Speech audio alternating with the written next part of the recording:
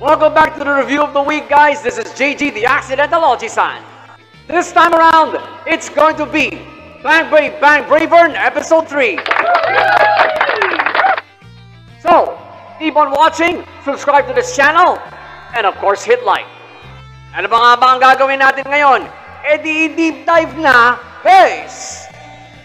Medyo chill yung pacing right before the actual battle sequence between Bravern and the enemy and the new enemy robot. Yung takbo na story really takes me back to those 70s mecha animes. We're in the main prota gets to face a new enemy every episode. All right. Do I have complaints, guys?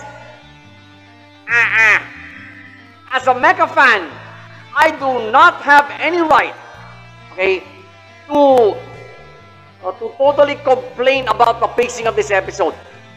Talaga masasabi ninyo na mecha anime ang mapapanood nyo rito. If this doesn't take you back to the 70s or even the early 1980s during the days of Macross, Voltron, the Transformers, I don't know what will.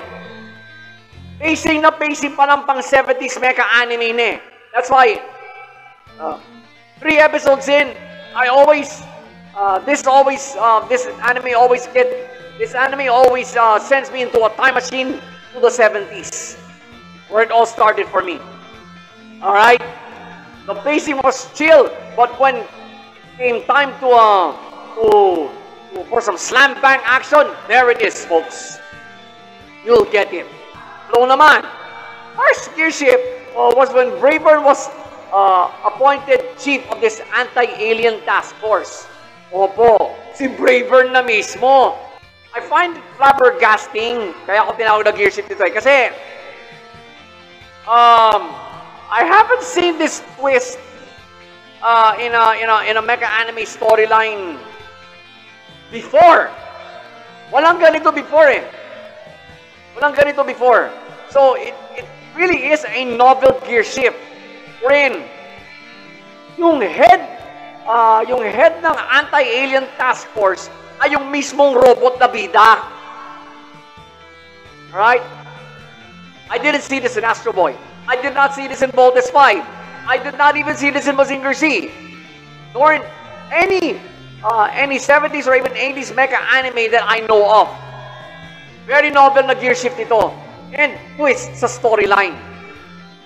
Final gear shift was when Louis finally woke up of this mystery girl. Why did I call this a gear shift? Simply lang, folks. Because it led to one awkward moment after another for Louis. Which provided the comic element of this episode. It led to quite a hilarious ending for this episode. So, pero guys, would this be enough for you to totally judge the episode? Nah. This is a mecha anime, folks. You're going to miss out on every action-packed sequence a mecha anime can deliver. So why judge the episode on just these 2 gear shifts? Plot-wise.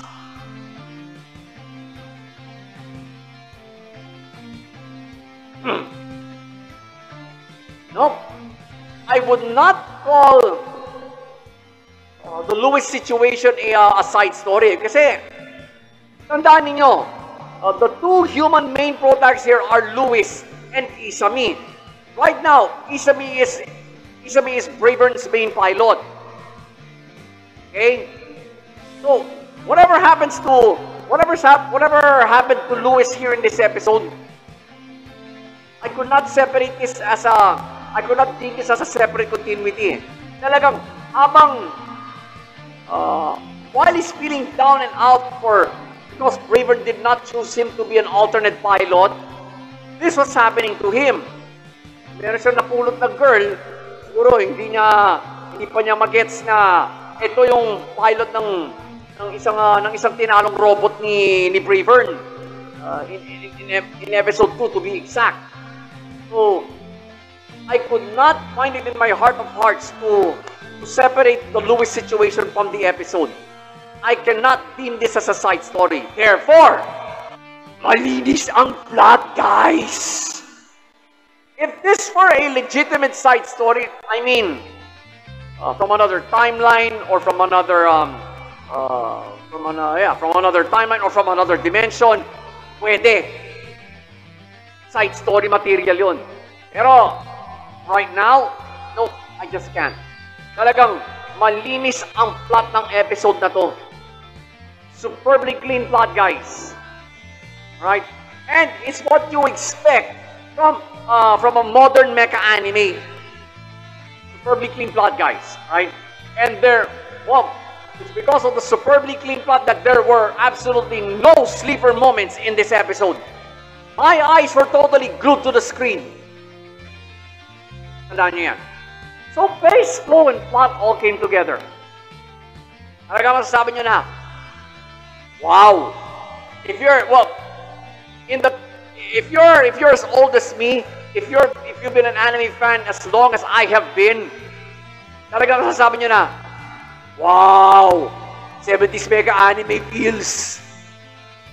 So, Bang Bravern, Episode 3,